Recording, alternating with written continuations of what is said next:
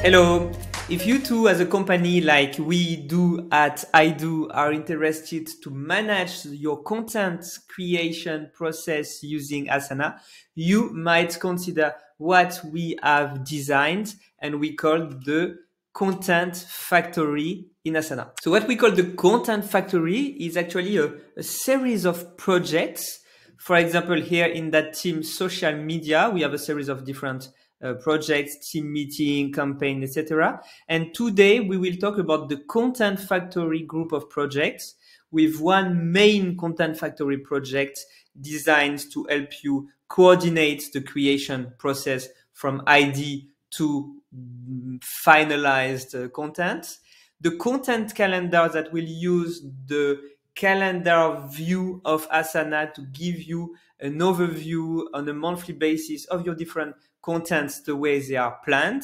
And then we will have one content per channel.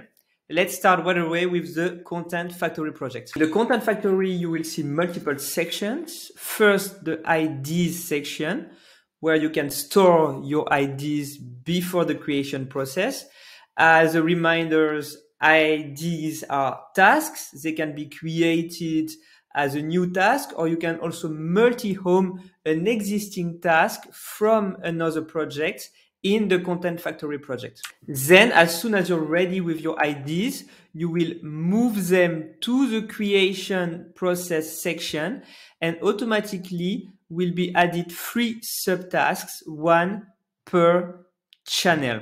You will then use the main task here to create your content, translation, eventual visuals. And the subtask will be used for the planification of the content on the different channels and will be visible in the content calendar that we'll see in a second. This is your content calendar. That's a great way to visualize your different publication posts on the different social media channels or other channels, and all that while being connected to the main task in the Content Factory project. 2 levels of colors, one being for the channel and the other one here being for the status of the post. So you can know my post that is planned to be published the 10th here is ready to be published, or this one is not ready yet and is still to be written. And connected to that content calendar are coming the channel dedicated project. As much as you have channels, you will have projects. For example, here for Instagram, or here for LinkedIn, and here for YouTube. Those projects are dedicated to the channel and are a way to have your own specific process of publication on those different channels, giving you the opportunity to really focus on YouTube. Do you need to do specific stuff for YouTube? Create subtitles, for example.